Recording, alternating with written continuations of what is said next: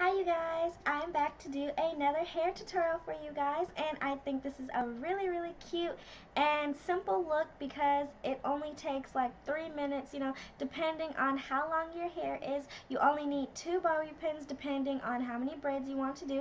I did 2 braids right here, and it's kind of just a really simple boho styled braid, and then I added like a little bump of curls to the ends of my hair, and it was just really simple, and I hope you guys enjoy this video. Okay you guys, so first I am taking a piece of hair that I want, and I'm just sectioning it off to see where I want to place it across my forehead, and then I am starting to braid the hair just like so, and it may take a few minutes depending on how long or short your hair is, but I'm just braiding it just like this.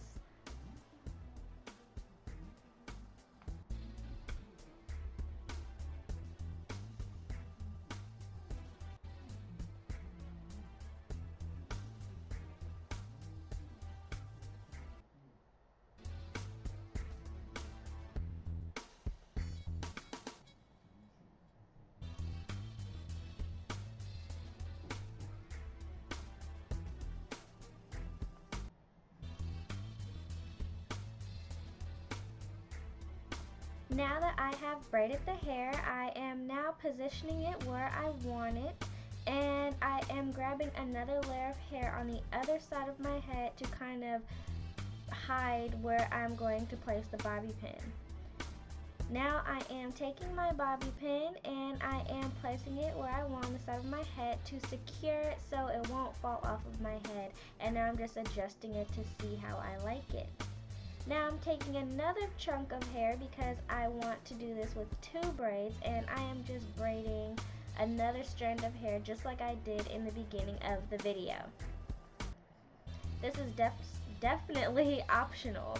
Now I'm just checking to see where I want it just like I did with the other braid, and I am taking a bobby pin and placing it on the other side to secure it.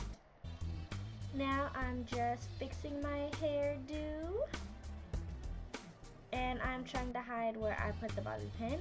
And now I am taking a comb and just combing out my hair.